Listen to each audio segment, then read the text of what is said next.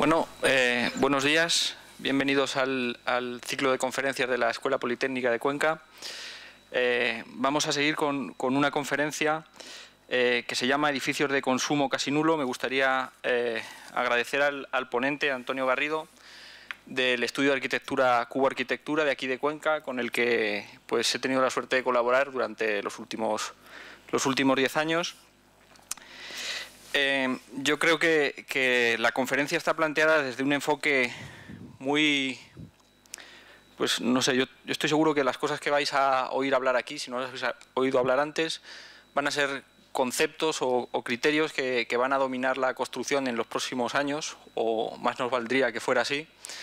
El otro día estábamos hablando en clase de proyectos técnicos, estábamos hablando de la nueva actualización del documento básico de ahorro de energía. Y yo os comentaba que en realidad ese documento es un primer paso o un segundo paso hacia el objetivo que nos va a hablar hoy Antonio aquí, del 2020 de los edificios de consumo casi nulo, ¿no? Es una conferencia que creo que va a abrir muchas puertas y que espero que sea de vuestro interés. Sin nada más que decir, todo tuyo, Antonio. Buenos días. Gracias, David. Mi formación, que no sé si lo ha dicho David, yo soy arquitecto, y a lo largo del tiempo pues he ido complementándola, como supongo que seréis conscientes que no queda más remedio, con otras disciplinas que, aunque no son, entra dentro de nuestro entorno, yo creo que complementa mucho la labor a la que cada uno se quiera dirigir. Por eso, una de ellas es la gestión de proyectos. Soy arquitecto PMP, certificado por el PMI, y otra de ellas es certificado Passive House, que luego más adelante os explicaré, si no tenéis conocimiento de lo que es, en qué se basa, ¿vale? Comienzo si no tenéis inconveniente. Bueno, es el índice en que voy a basar la ponencia. Primero os voy a explicar un poquito una introducción que ojalá algunos o la gran mayoría de vosotros conozcáis de cómo hemos llegado a esto. Luego os voy a plantear los desafíos y principios que al final la directiva que voy a explicar se ha planteado y dónde quiere llegar. Y para no ser demasiado pesado, pues ya os introduciré, digamos, algunas imágenes o soluciones que se están implementando y que se deberán implementar con más profusión en los próximos años para abordar estas normativas. Y por último, os hablaré de cuál es mi parecer de los planteamientos de futuro en torno a la eficiencia energética. Bueno, en principio, el escenario internacional en el que, previo al que hemos llegado, sonarán algunos, aunque ya veis que hay fechas que son de hace mucho tiempo, algunos éramos pequeños, pues se produjo en 1972, pues la famosa declaración de la Conferencia de las Naciones Unidas, luego la también bien sonada muchos años más tarde de la Cumbre de la Tierra, en donde se desarrollaron en Río una serie de convenios y marcos que se han quedado durante mucho tiempo sin desarrollar, todo va lento. En 2002 fue la cumbre de Johannesburgo, eso fue en cuanto al escenario internacional, y luego en el escenario europeo se han producido, digamos, estos tres hechos para mí importantes. Una que es la estrategia de la Unión Europea para el desarrollo sostenible, que ha devengado en la normativa que os voy a exponer. La meta que heredábamos del famoso protocolo de Kioto, que llevamos un montón de tiempo hablando, y al parecer ahora es cuando verdaderamente se va o nos van a hacer implementando, y ese paquete 2020 que es esa referencia que lo he puesto directamente como aparece muchas veces en los medios de comunicación, el paquete 2020, que se nos queda, lo han utilizado y la verdad es que se queda bien. En el escenario europeo, lo que se ha producido dentro del ámbito de la construcción y el desarrollo sostenible se han concentrado en 3 aspectos. Uno es encaminarnos a ese cumplimiento. Otra es el ecodiseño de productos, que ya está implementándose y hay normativas ISO que nos están ya en desarrollo afectando. Y otro aspecto es la sostenibilidad en construcción, ¿vale? El primer aspecto ha devengado en lo que es la normativa de la EPBD, que es una normativa que nos va a generar lo que va a ser nuestro... Bueno, esta ha generado lo que es el presente actual y el futuro en su posible desarrollo. Luego está la CON 772, que es la que determinaba los objetivos del paquete 2020, y luego la directiva, que es la que os habrá llegado últimamente, que es la Directiva 2010 de la exigencia para 2018, esta es la frase o el titular, que los edificios de promoción pública deberán producir la misma energía que consuman durante su uso. Y ampliando esa exigencia para todo el tipo de edificios para 2020. En cuanto al ecodiseño, también ha sido una palabrita que ha, digamos, contaminado de alguna manera, más que otras cosas, todos estos procesos. Y en 2001 ya hubo un libro verde, donde de alguna manera se plasmaba cuál era la política en cuanto a los productos, no solo de construcción. Ese aspecto que sombreo ahí, que el 35% de los impactos sobre el medio ambiente en Europa tiene su origen en la actividad que nosotros desarrollamos, yo creo que es incluso más. Según los autores, llega al 45% en algunos casos. Por ello, también, en cuanto a la sostenibilidad en construcción, hay este desarrollo normativo. Yo solo me centro en la CEN 350, que es sostenibilidad en productos de construcción, que va a ser prácticamente la que va a estar solo, que yo sea consciente, en un 30%, 35% desarrollada, pero para mí, yo creo que es muy interesante porque ya implementa lo que en el futuro esta normativa de 2010 no ha tenido en cuenta, que es el desarrollo del ciclo de vida del edificio. Ya aquí del edificio y todos los procesos constructivos. Entonces, nosotros ya nos tendremos que acostumbrar, cuando estas normativas simplemente, de hablar de aspectos sociales, de la construcción, de aspectos ambientales, y tendremos que implementar algo que seguramente, al menos yo, desde hace relativamente poco he ido trabajando, es analizar, digamos, el ciclo constructivo desde el origen del producto hasta su demolición después de su cumplimiento de ciclo de vida.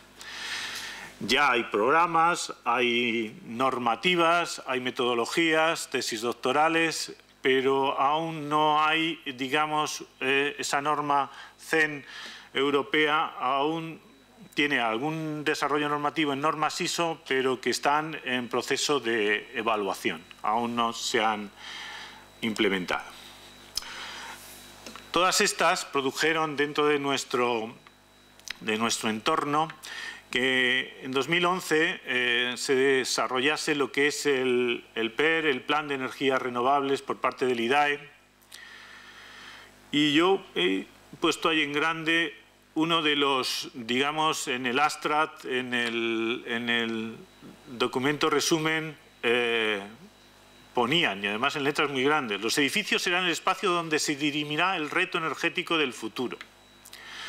Al parecer, según sus números, era así. Estas son palabras de nuestros gobernantes, por lo menos en un documento. En ese documento mismo, ellos hablaban de que los edificios eran el mayor consumidor, como ya sabíamos, de energía y de CO2, y que era evidentemente el campo estratégico de trabajo, porque en él había que implementar las suficientes digamos, políticas para mejorar la eficiencia y también para fomentar lo que era en el ámbito de la construcción, así como lo hacía también el PER en otros ámbitos, del fomento de las energías renovables.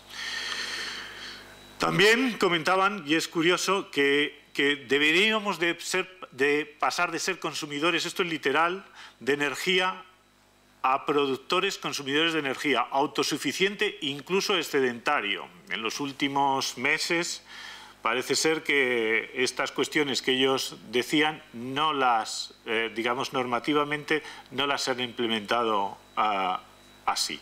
Pero era su esperanza, y es la esperanza de otros países de la Unión Europea. Somos 27, que parece un número grande, y ellos, algunos de ellos ya lo están haciendo. También se hablaba de implicación política para uso de energías renovables en edificios públicos como el que estamos, redes urbanas de climatización. Ya se están haciendo quizás en el ámbito de nuestro país bastantes district heating, redes de distrito, donde la verdad es que la implantación está siendo con muy buenos resultados. También era evidente que había que modificar las normas y los códigos sectoriales, normativas con las que sufrimos. No puede ser una norma estatal, ya que están la normativa con las que nos regimos, muchas de ellas es local y autonómica. Y también planteaban un desarrollo de lo que ya está implementándose, que son las empresas de servicios energéticos. En cuanto a nuestro ámbito normativo fundamental, que es el Código Técnico, incluía que la obligación de que hubiera una contribución renovable mínima para usos térmicos, y también la prioridad en los documentos normativos de planeamiento de que se establecieran redes de calor y frío frente a otros sistemas de abastecimiento. Sabéis que, como comentaba David, que hay una modificación del Código Técnico, y esa modificación del Código Técnico está un poco, sobre todo del HE, encaminada a llegar a esa definición, a ese cumplimiento de la directiva, y en principio lo que engloba es los HEs que conocíamos dentro de un HE 0, que es el que va a determinar cuál va a ser las limitaciones en cuanto al consumo. Actualmente, que yo sepa, está previsto que el Código Técnico el salto lo haga en 2 escalones, y el segundo escalón o el último está previsto que sea 2008-2009. Esas fueron las fechas que comunicaron a la Comunidad Europea. En principio, el planteamiento, sabéis que siempre va con horizonte 2050, o al menos así lo querían. Este es intento plasmar nuestra situación actual. Nuestra situación actual, o al menos lo que pretende, lo que cree la comunidad que es nuestra situación actual. Los nuevos edificios que quiere implementar a partir de 2012, estamos en 2014 ya, y pues ya deben de tener, digamos, unas características de encaminarse a ser edificios cuyo consumo energético vaya reduciéndose. Y para llegar a 2050, qué lejos queda, a 2050, con un total de edificios donde la renovación, como veis en la figura, va a ser incluso superior a la nueva ejecución, y evidentemente hay algunos que se perderán por el camino. Esperemos, porque si no, no podemos ejecutar nuevos. La proporción que estima que estima la directiva es en torno a ese 25-75%. Yo creo que es incluso generosa. La directiva a la que vamos es el principal elemento legislativo que nos va a regir para en lo que a eficiencia energética se refiere, ¿vale? Y la que reúne lo que hoy nos ha traído aquí para hablar, la que reúne cuáles los requisitos para ser ENCET. Es el acrónimo en inglés de edificios de consumo de energía casi nulo. En esa misma directiva, en el apartado 2, definiciones, dice así, leo literal, dice así lo que es un edificio de energía, un ENCET. Un edificio con nivel de eficiencia energética muy alto. Y luego dice más adelante, la cantidad casi nula o muy baja de energía requerida debería estar cubierta en una amplia medida por energía procedente de fuentes renovables, incluida energía procedente de fuentes renovables producida in situ o en el entorno, ¿vale?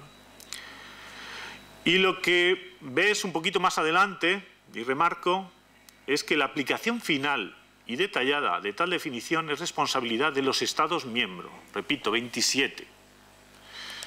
Yo aquí, como vosotros preveíais, hay un peligro impresionante. Y el resultado es que la realidad nos lleva a que ese peligro existe. Y esa disparidad que vamos a ver más adelante también. El artículo 9, que es el que define, o el más, define los conceptos que tienen más trascendencia, nos dice dos cosas importantes. Primero, que el 31 de diciembre de 2020 todos los edificios nuevos serán edificios de consumo de energía casi nulo, y el 31 de diciembre de 2018, después, los edificios nuevos que estén ocupados o sean propiedad de autoridades públicas sean edificios de consumo de energía casi nulo. No lo sé, David, si han encargado ya el proyecto de la Junta. Todos los edificios. Esa es una directiva que teóricamente hay que cumplir. Hay que cumplir y hay mucho edificio público y hay mucho dinero que invertir en edificio público para llegar al cumplimiento de esa normativa. También dice ese artículo 9 que los Estados miembros deberán formular políticas y adoptar medidas tales como el establecimiento de objetivos para estimular la transformación de edificios que se reformen en edificios de consumo de energía casi nulo. Deja al libre albedrío de cada Estado cuáles son los criterios y las iniciativas para tomar. Lo que sí pide, o sí pidió en su día, es que se la comunicásemos. Sigue en el artículo 9 diciendo que esos planes nacionales incluirán la aplicación detallada con la inclusión de un indicador numérico de uso de energía primaria y expresado en una unidad. Eso lo estipula directamente. Unos objetivos intermedios a 2015, deja el libre albedrío de cuáles puedan ser esos objetivos y pide lo que decía antes, información sobre las políticas y las medidas financieras que estén aprobadas por el Estado que se vayan a aplicar en base a esa normativa. ¿Dónde estamos actualmente? De los 27, con definición completa, 4. Esto es noviembre de 2013. La fecha de noviembre de 2013. Bélgica, Chipre, Letonia y Dinamarca.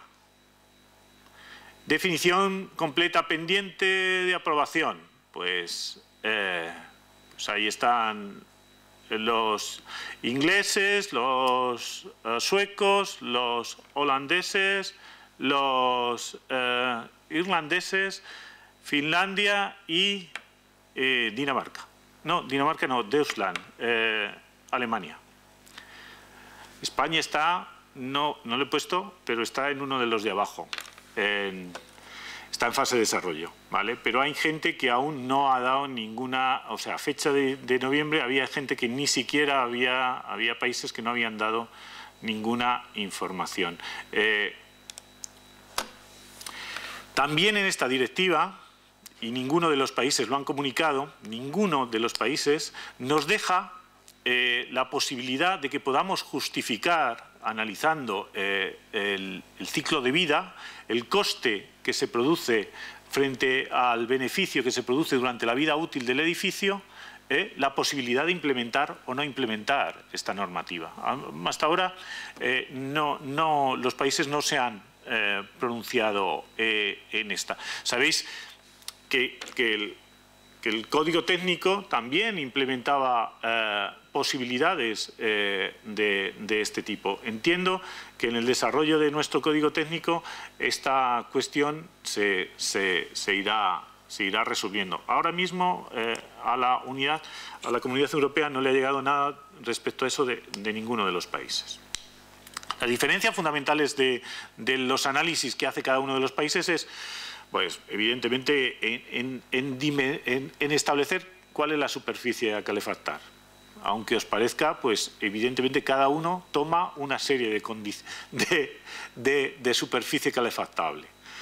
Las posibilidades de variación de cargas térmicas, tenemos distintas condiciones ambientales en la Comunidad Europea, distintos climas, y eso es muy dispar, muy dispar. Los diferentes modos de establecer cuál es el confort en época de verano también son dispares, aunque los países, como ya habéis visto, los países que tienen esa definición, no es, bueno, sí, hay un país mediterráneo, pero los demás no son países mediterráneos. La inclusión o no de los espacios que son calefactables, aunque formen parte del envolvente o no, como nuestra normativa también, eso no es común ni es homogéneo. También los diferentes flujos de energía en el consumo a considerar, ¿vale? Hay mucha disparidad. Los factores de conversión que utilizamos para los cálculos de energía primaria en cuanto a los suministros energéticos. Es decir, no aplicamos los mismos coeficientes de transformación a la hora de los cálculos energéticos en unos países y otros. Las diferentes consideraciones que se establecen en lo que es condiciones exteriores, digamos, condiciones exteriores a lo largo del tiempo. Eso no es homogéneo. Y tampoco hay pocos países que indican exigencias específicas para lo que es una de las cosas que decía la directiva, que es el empleo de renovables. Actualmente, dentro de nuestro entorno, ya existen, digamos, estándares voluntarios que surgieron en los años 80 aproximadamente en Centro Europa y se están aplicando. Se están aplicando de una manera muy puntual, ¿vale? Pero el desarrollo de esta normativa lo que ha hecho a estos estándares, al englobar el cumplimiento que esta normativa pretende, pues digamos que se han desarrollado, se han extendido algunos, bueno, no solo en Europa, sino algunos a lo largo del mundo. Minergy es un estándar que está en Suiza, o sea, y ha contaminado a los países limítrofes de su área de influencia, donde ya determina cuál es el parámetro que nos pedía la directiva. Lo establece por debajo de 42 kilovatios metro cuadrado año. En cuanto a energía para calefacción, refrigeración, ventilación y agua caliente sanitaria. F-Energy es francés, es origen francés, y también para los mismos conceptos hablaba por debajo de 50 kilovatios metro cuadrado año. Y Passivhaus, que es de origen alemán, Passivhaus es la certificación que yo tengo, plantea dos opciones. A esa energía consumida para calefacción, refrigeración, ventilación y agua sanitaria le suma, además, los parámetros de iluminación y de consumo de electrodomésticos. Y el parámetro lo sube a 120 kilovatios metro cuadrado año. O plantea otra posibilidad, que es la energía consumida para calefacción, que esté por debajo de los 15 kilovatios metro cuadrado año. Todo al final se traduce en lo que es energía primaria, ¿vale? La directiva al final nos va a pedir que esos consumos lleven a tener resultados de energía primaria, que es un término que, al menos en mi ejercicio profesional, nunca llegábamos a la energía primaria. Siempre nos quedábamos antes. Ahora hay que ya hablar de energía primaria cuando... Y luego tendremos que hablar de cosas más complejas. Aquí no sé... Bueno, un poco siendo... No quiero entreteneros con... siendo rápido de cuáles son las cuestiones planteadas por distintos países. Ves que hay Alemania, Francia, Suiza, Inglaterra y Eslovenia. Pues ya la demanda de energía primaria ya la tenían definida. Esa era la inicial. La de 2013, la que plantean en 2013, lo plantean con una reducción del 30% en caso de los alemanes aún. Los franceses establecen un límite en energía primaria de 50, que ya se adaptan, y los ingleses, en principio para 2013, planteaban una reducción del 44%. Y los eslovenos hacer lo que son edificios, en cuanto a edificios públicos que fueran de consumo cero.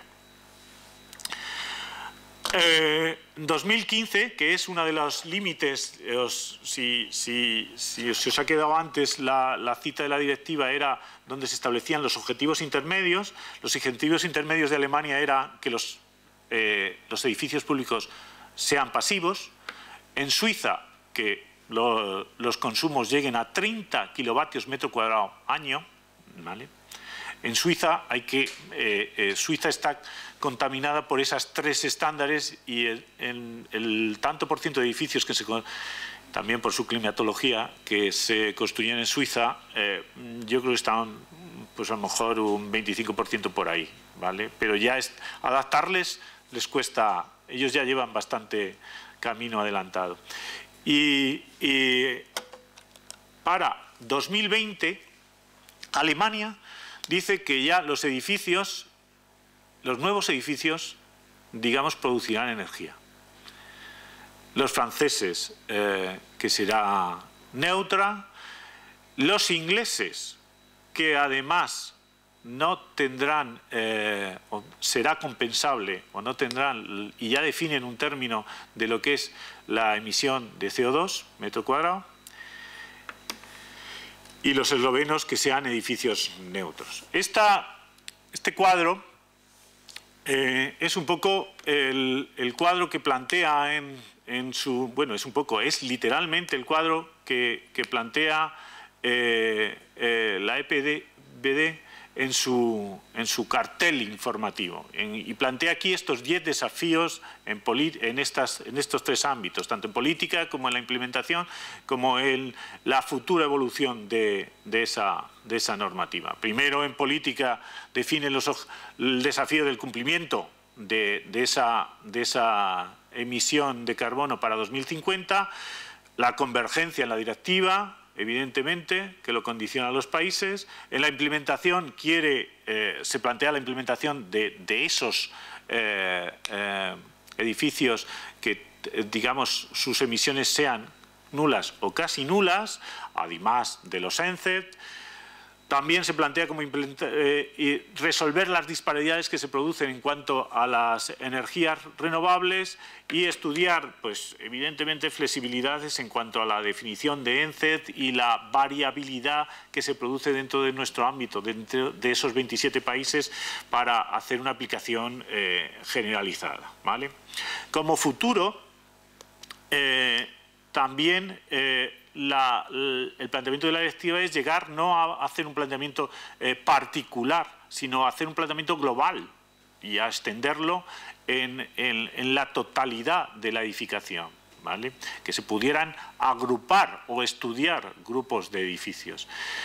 También una de las cosas que aún está y aún está lejos, que es la producción eléctrica propia para consumo y para comercialización, y luego lo que os comentaba antes, el enfoque del análisis de ciclo de vida, que será trascendente para la aplicación, sobre todo de lo que decía de la CEN 350.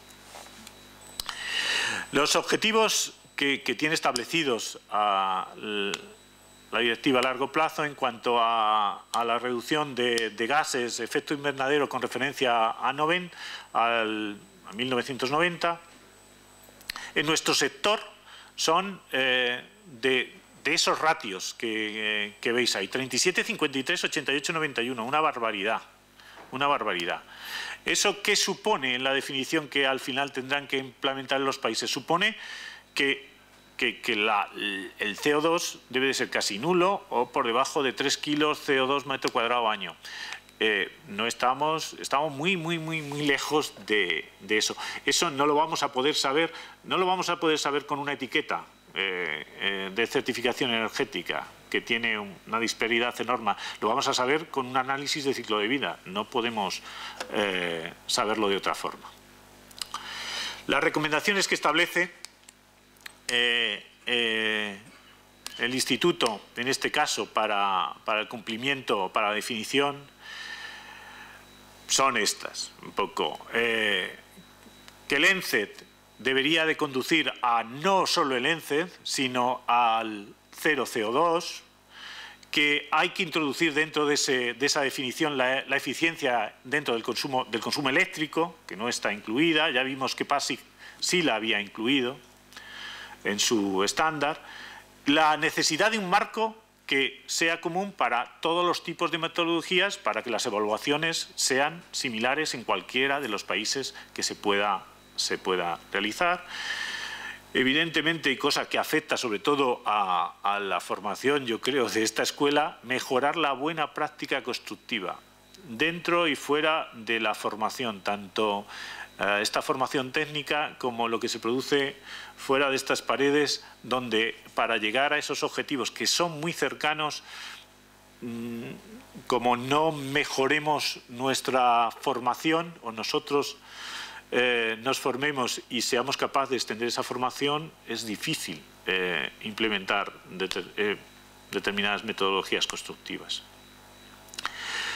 Habla de la cooperación entre países, de integrar la política sobre edificios en estrategias de ciudades sostenibles. Ahora mismo hay una red, teóricamente, y hay proyectos europeos de definición de esas ciudades que al final acogen esos proyectos y también fondos europeos para implementar lo que son redes de distrito, barrios con rehabilitaciones integrales de edificios de consumo casi nulo. Ahora hay muchas iniciativas y la Comisión, la verdad es que sí está poniendo fondos en esa línea. Es evidente más necesario, y lo dice el propio Instituto, información y conciencia colectiva de esta transformación, de que el mercado, de una vez, el mercado de productos, el mercado de tecnología se transforme, de que lleguen medidas financieras, caso difícil en la situación en la que estamos, y vamos, muy alejado de esa posibilidad, y que haya una definición verdaderamente del stock real de edificaciones existentes. El planteamiento de la certificación energética extendida pretendía un poco dar información de eso, pretendía dar información de eso. Mi opinión personal es que está muy alejada de dar una información fidedigna, ya no solo por los procedimientos que se utilizan para establecer, que tienen un grado de error para mí muy sustancial, sino que la poca conciencia, la poca información en que se están realizando, pues al final conllevan que no será una información real. Bueno, el BPIE es el instituto que un poco que se encarga de impulsar e informar de esta desarrollo normativa. Esta la voy a pasar rápido, un poco habla de las cuestiones que ya os he ido comentando un poco más. ¿Vale? Y voy a pasar, para no ser muy extenso, de lo que yo he llamado patrones de diseño. Son ligeramente algunas pinceladas constructivas con imágenes de lo que nos debemos de acostumbrar a hacer o a ver en la realidad constructiva, o lo que vamos a tener que ver en nuestra realidad constructiva para ver que se implementan este tipo de esta normativa. Disculpa. En principio, el primer patrón de diseño, sobre todo los arquitectos, que ya lo hemos quizá olvidado o tenido aparcado, es el clima. El clima, supongo que en las asignaturas, y soy consciente de que en alguna de ellas os han hablado de estas cuestiones, tanto los climogramas como la carta solar, la matriz, el diagrama de Uwey, pues son trascendentes, sobre todo para saber cuál va a ser las necesidades que se van a producir dentro de la edificación que vamos a proyectar. Es el inicio de todo. Os aseguro que en la práctica real el uso es muy limitado, ¿vale? La práctica para conseguir un ENCET, si no partimos del análisis pormenorizado del clima, cuyas herramientas ahora mismo, las herramientas informativas que te vuelcan la información del clima, cada vez son más potentes y cada vez puedes obtenerlas, no como cuando yo hice una carta solar, recuerdo, en la carrera, donde era con Rotring la pasaba a tinta, o sea que eso ahora está al alcance de todos a través de la red. Por supuesto, también el microclima. El microclima que incluye entorno, incluye orientación. Dentro del entorno incluye un montón de conceptos que son importantes tener en cuenta.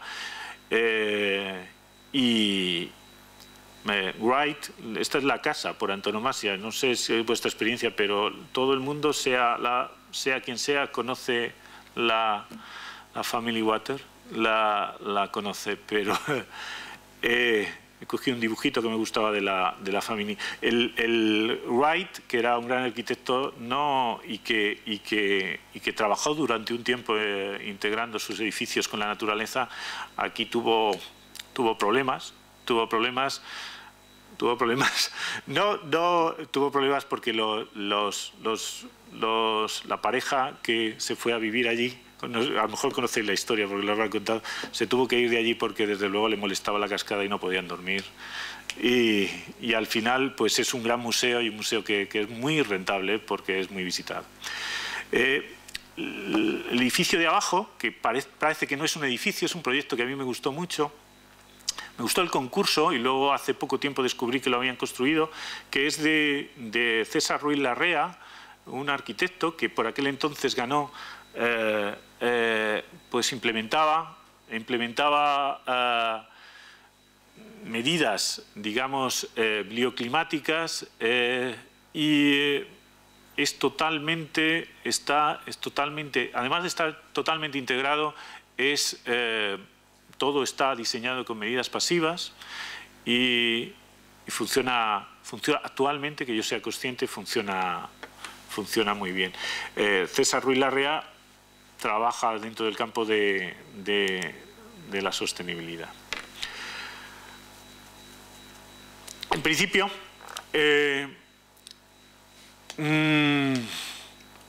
primer patrón es, después de analizar, es el diseño. El diseño, una de las cosas que no contemplamos, o por lo menos no contemplamos inicialmente, soy consciente de que no hacemos los arquitectos, es plantearnos esa frase que pone arriba, que un diseño va a reducir el consumo energético, un diseño óptimo reducirá sí o sí el consumo energético. No me he atrevido a poner un porcentaje, pero 30, 40 es factible. La compacidad, que es una cosa que seguramente en alguna asignatura vuestros, y la relación entre el área y el volumen es evidente. Es decir, cuanto menos envolvente tenga, menos envolvente tendré menos pérdidas energéticas o menos envolvente tendré que climatizar, que acondicionar para realizar esas pérdidas energéticas. Es fundamental ese factor de forma. Para un volumen de 8 módulos, evidentemente su disposición puede tener desde 24 caras a el doble de caras. Y claro, el doble de caras tendrá el doble de consumo energético que ese edificio. También una de las cosas que no tenemos en cuenta cuando pensamos es el color y la textura que tiene nuestro acabado exterior. Pensamos más en el acabado estético, mea culpa, que en los registros que nos puede dar ese acabado estético. En los registros en cuanto a las posibilidades de que su emisividad o la absorción que ese acabado tenga produzca réditos en nuestro consumo energético. También uno de los elementos con el que, sobre todo en nuestras latitudes, yo creo que tenemos que seguir trabajando es la masa y la inercia térmica. Será una de las cosas que los nuevos edificios tengan que trabajar. En este caso, digamos, a propósito me he permitido meteros una iniciativa suiza, Sonnenhaus, que estos edificios los desarrollan en su enclave y que lo plantean como que la calefacción y el agua caliente sanitaria lo hacen 100% por medios solares, por captación solar en Suiza, cuyas horas de sol son bastante menores que las nuestras. Como veis, es real, ¿eh? El edificio, el depósito de agua caliente sanitaria y calefacción está metido dentro. Evidentemente, primero empiezan metiendo el depósito y luego construyen la casa hasta... Este edificio que ha sido monitorizado por Sonnenhaus, sus réditos pasan por encima de las demandas. Es decir, podrían incluso exportar. Les sobran placas y todas estas placas que veis a cubierta. Bueno, sobre todo, en este esquemita vemos en ese balance energético que va a ser lo que va a tener que estudiar o plantear, resolver nuestra edificación en CEP, pues hay diversas entradas y diversas salidas. Las entradas, las posibilidades de ganancias siempre las tenemos a través de las ventanas por transmisión y radiación y las ganancias internas, ¿vale? Los demás son pérdidas. cubierta, los puentes térmicos, las infiltraciones de las ventanas, las paredes y las soleras, cosa que lo tenemos muy olvidado.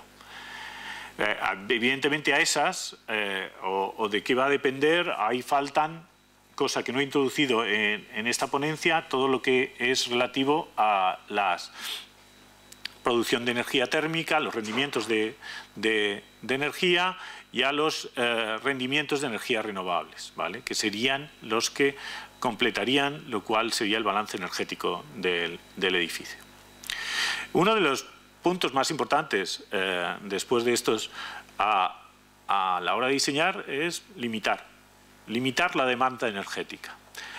Y la manera más normal de limitar, y la traslado directamente del estándar de Passive House, es hacer un aislamiento exterior continuo. Eso es cuando el aislamiento exterior continuo es continuo, sin discontinuidades, para definir lo que es la envolvente térmica donde se va a desarrollar, donde vamos a tener que resolver nuestro balance energético, ¿vale?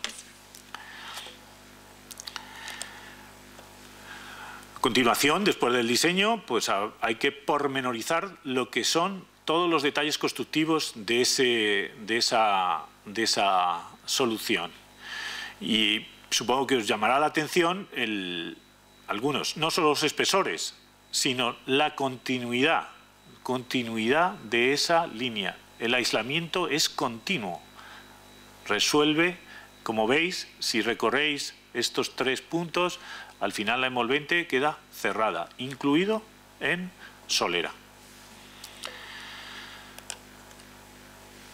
Y además, una cosa que la tenemos muy olvidada, que es calcular los puentes térmicos. Los puentes térmicos no son una página del programa de cálculo reconocido, donde pinchamos por defecto y ¡bramba! Si analizásemos la posibilidad, o bueno, supongo que lo habréis hecho, de modificar el parámetro establecido e introducirlos, la diferencia es grave. Recuerdo que a mí me lo explicaron, o sea, me hicieron un símil con ese globo de aire caliente y pinchándole un alfiler de un diámetro, y entonces midieron, me lo explicaron muy técnicamente, dijeron que la velocidad a la que se desinflaba el globo, la presión interior, teóricamente,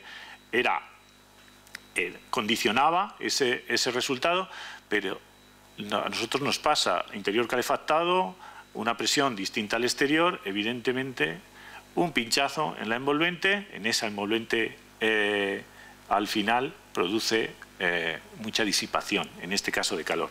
Luego veremos las cuestiones de estanquidad. Los puentes térmicos vamos a tener que no solo calcularlos, sino documentarlos. No se van a poder obviar. Para ello, también las herramientas de cálculo están evolucionando. Bueno, están evolucionando. Yo creo que queremos que evolucionen, porque aún son lentos. Bueno, unas imágenes de lo que es un aislamiento de solera. Ahí lo veis, es un aislamiento de solera, en este caso creo que es de estirodur, la imagen, una prueba de carga de aislamiento del operario y una envolvente SATE y un aislamiento en capas de cubierta. El espesor, pero en este caso aún faltan por rematar los petos, todas estas cuestiones, pero por ejemplo, os preguntaréis en ejecución, esta mañana recuerdo que veía un correo, en ejecución se pueden plantear, en este caso esto va a ejecutarse una losa, plantear apoyos puntuales, la dificultad que eso supone para evitar los puentes térmicos de las zapatas aisladas y demás. Hay digamos, mucha casuística y mucho trabajo que resolver como en ejecución, vamos. Hay otro aspecto importante en el diseño, en ese diseño previo, que es la línea de estanqueidad. La línea de estanqueidad, que puede coincidir o no con la línea de aislamiento, para evitar lo que son las fugas del aire que no deseamos que se fugue, por donde se va toda esa pérdida energética. En principio, evidentemente, esa línea de estanqueidad tendrá que regularse también, y hay productos, como vais a ver, que lo hacen, la tensión de vapor que hay en el interior, y permitir, pues, sea barrera, sea freno del propio vapor. Hay elementos naturales, hay elementos que de por sí son estancos, y hay otros elementos que no, y requieren desde luego el uso de elementos específicos que verdaderamente por superposición limiten esa estanqueidad.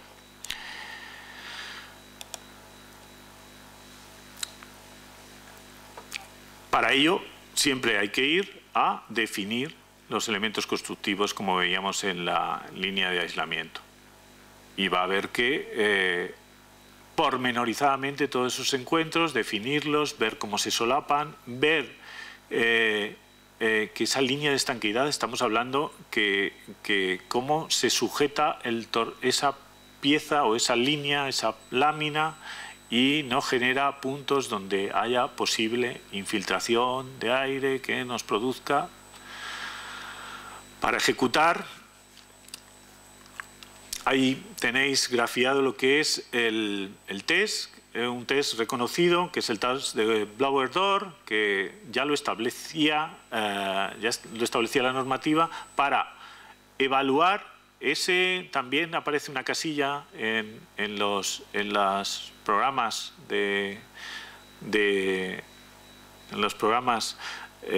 donde aparece que el número de renovación es el N50, ¿vale? Y nosotros pinchamos siempre el más favorable. Evidentemente no. Hay que ejecutar y luego medir, comprobar si verdaderamente nosotros tenemos la estanqueidad que teníamos planteada en el diseño. Para ello, bueno, este es un planteamiento, un test internacionalmente reconocido, y que al final evalúa la posibilidad con sobrepresión interior de las posibilidades de infiltraciones a través de toda la envolvente. Hay que tapar todo para probar todo lo que podamos probar.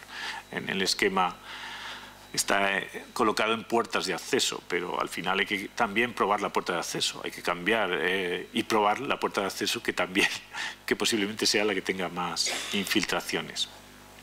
Y medir, seguir midiendo y seguir midiendo. Medimos cuestiones que nosotros no hemos estado habituados de hacer.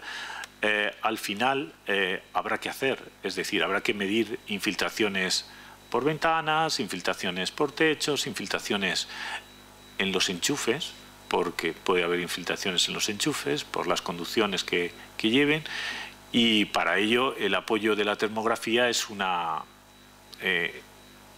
herramienta totalmente útil. Primero vemos y luego comprobamos, pero siempre medir, medir, medir. La ejecución de este tipo de soluciones, al final, pues se va hay ya, incluso ayer estuve en Madrid en una vivienda que están instalando, y pudimos comprobar in situ la colocación de estos sistemas. Ya hay empresas en España que comercializan este tipo de productos. El empuje se está produciendo. Evidentemente la carpintería ya veis que no tiene muchos gotazos de mortero, ni la colocación es mucho más precisa. Necesitamos ejecutar cada vez mejor para cumplir esos parámetros. y afecta la estanquidad a parámetros, como veis, las cajas de la luz, donde ya hay patentes que resuelven la estanquidad con los tubos, encuentros techo con fábrica de termoarcilla, y ahí está el listado de productos.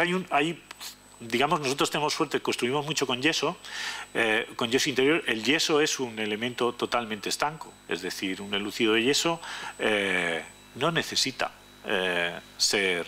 Pero las juntas que produce de ese yeso con el entorno sí hay que resolverlas. En este caso, la caja va empotrada en termoarcilla, va a perforar nuestro yeso. Necesitamos una caja estanca para evitar la infiltración que se produce a través de...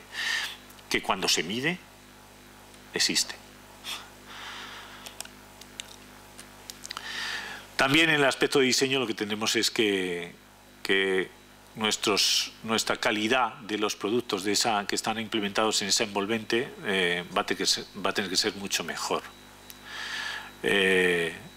La carpintería, que es el elemento base de nuestros cerramientos, la veremos, o nos tendremos que acostumbrar a verla con ese criterio, es decir, ver la termografía al lado de la sección para saber en qué, o sea, ya me está diciendo el fabricante en qué medida está trabajando para unos regímenes determinados. La de la derecha del todo es de fabricación española, o sea que está.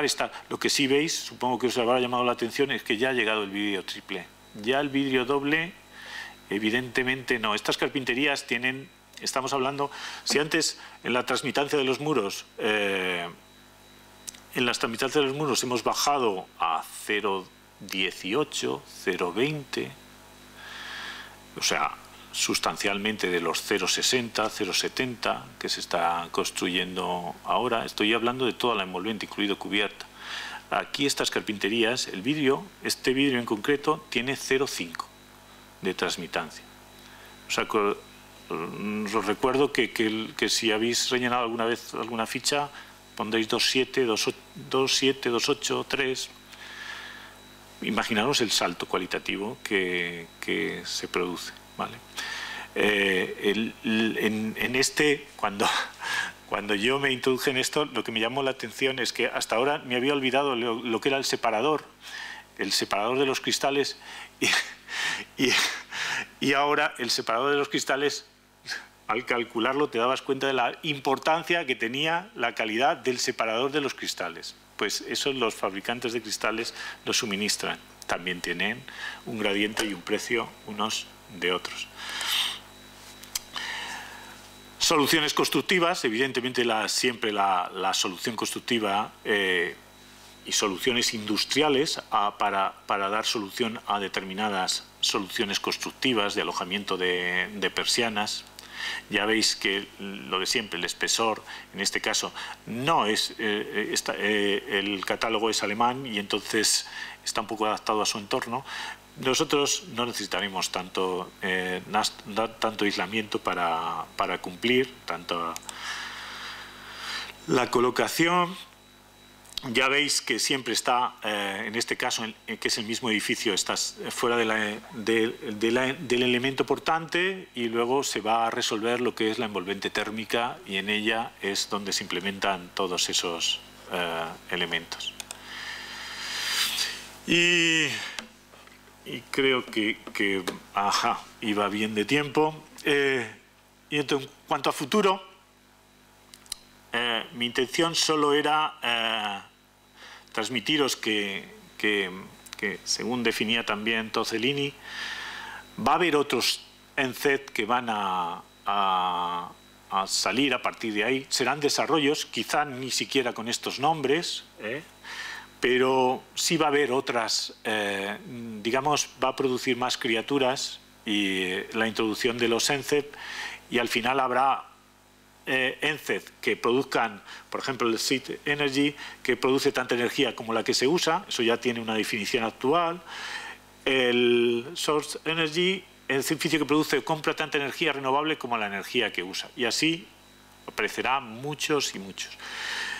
El sentido fundamental es que la definición o incluso los estándares que os he comunicado se quedan solo en una etapa de lo que es el edificio. Solo se quedan en una etapa del edificio. El resto de las etapas que tiene el edificio, desde ya no su vida útil, su demolición o de sus antecedentes de construcción, esos son los que hablábamos antes del análisis del ciclo de vida, esos son los que las nuevas normativas van a implementar, que se vayan a introducir. Ya no vamos a poder empezar un edificio sin saber cuál es la huella de carbono que tiene el tablero laminado que me suministra. Y ese es uno de los primeros datos, como evidentemente el ordenador ha dicho, que se va a acabar.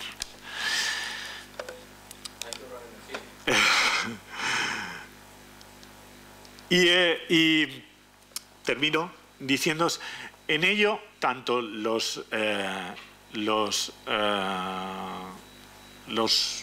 sistemas con los que trabajamos o como desarrollamos, es decir, ahora mismo el BIM, que será una herramienta que se podrá ir introduciendo, será el estándar con el que todos debemos de trabajar, porque ya los estándares, por lo menos de trabajo con los que tenemos, no nos permiten implementar este tipo de edificaciones, que no solo se construyen y se las entregas, les das el final de obra, no. Antes de construirlas, analizas esa preconstrucción y después la monitorizas y a los 2 años le darás al cliente un certificado de conformidad de que tu diseño efectivamente cumple eso. Y estoy a vuestra disposición para lo que queráis que os aclare.